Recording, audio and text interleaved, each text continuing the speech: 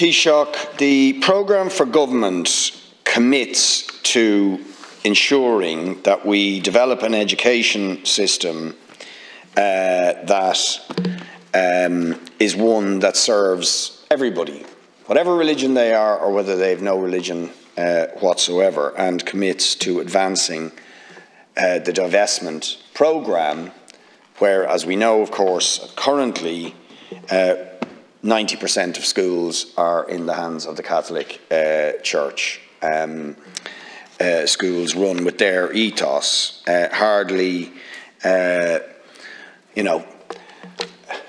appropriate for a country that is increasingly more diverse in terms of religion, and indeed people with no religion, or for that matter a great advertisement to people up the north if we are serious about having a united Ireland, which is breaking from the religious sectarianism of the past. The latest evidence that the divestment programme is not going very well was we saw in Raheny, where there was discussions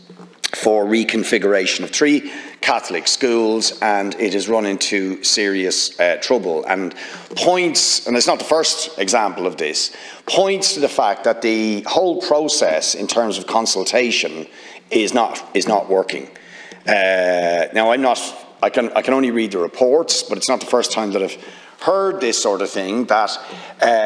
we don't have anybody really selling the benefits of divestment. There's also concern among communities, school communities, staff and so on, that reconfiguration will actually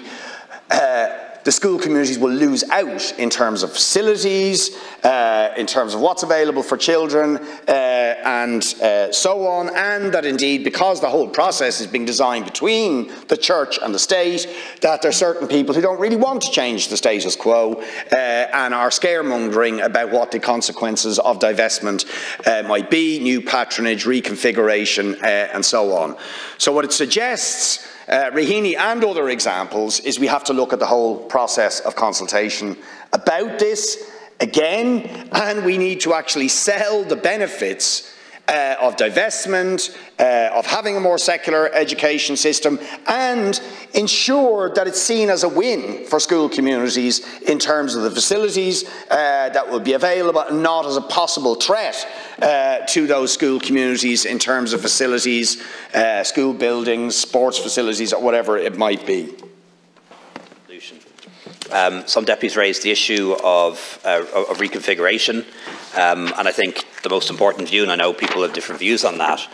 is that we try to respect the wishes of parents, and indeed the parents of future pupils of particular schools, and also take into account the views of staff. I'm somebody who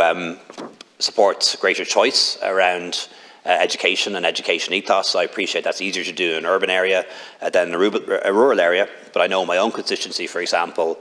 we've Educate Together national schools and secondary schools, we've Catholic Archdiocese schools, we've a Church of Ireland school, we've Gael Scoilna, we've a number of community national schools, and after a survey of parents in Tyrrellstown, a decision was made to establish a new Lacala secondary school, and similarly in the Castleknock area, a new secondary school which will be formally opened soon under the patronage of the Edmund Rice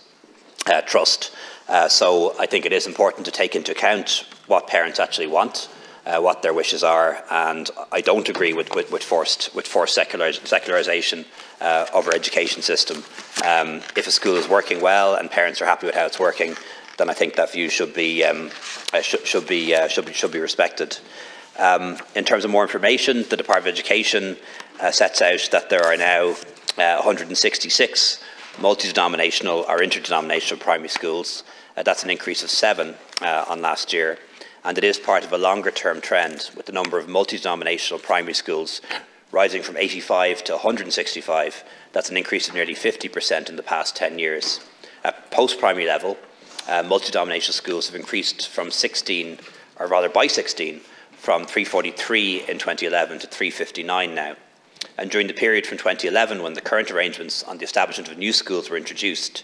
53 new primary schools and 50 new post-primary schools have been established. Of these, 52 of the 53 are multi-denominational, and 1 is interdenominational. And when it comes to the post-primary schools, there are 50 new ones, of which 44 are multi-denominational, 5 Catholic and 1 Church of Ireland.